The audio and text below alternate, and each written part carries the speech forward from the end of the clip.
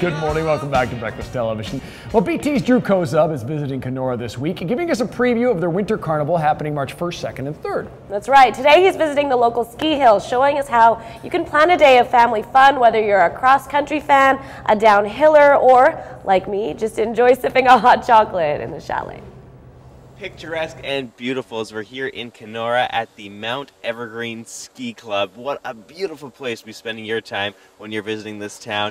Now let's talk a little bit, Blair, about the cross-country ski trails, which are on right now. You guys take a lot of pride in these, so how do you keep them up to perfect shape?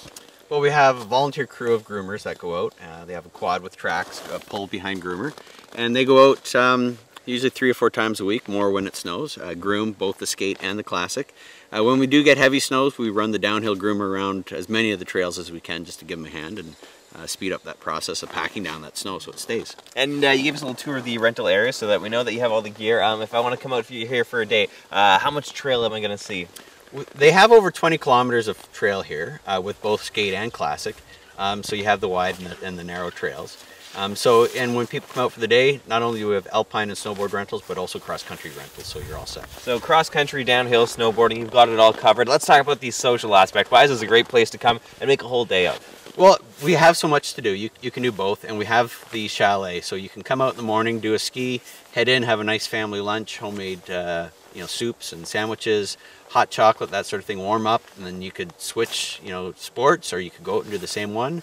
So you can literally spend a whole day here, not ski anything twice, have some great food. It's warm, it's inviting, lots of friendly people in the chalet, and you're having a great time. So a great spot for the family, or if you're coming out with some friends, you can, sometimes in the evenings you guys have bands. It's a licensed facility, so depending on the type of vacation that you're out for, there's going to be a wonderful time had. Let's talk a little bit about the hardworking people here, because you guys have sort of a different format than other ski places.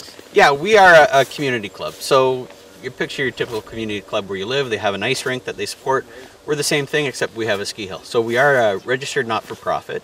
We're highly volunteer-run, working board of directors. So we have people who put in countless hours, volunteer hours of work. We could not actually exist if we didn't have the number of volunteers that we have.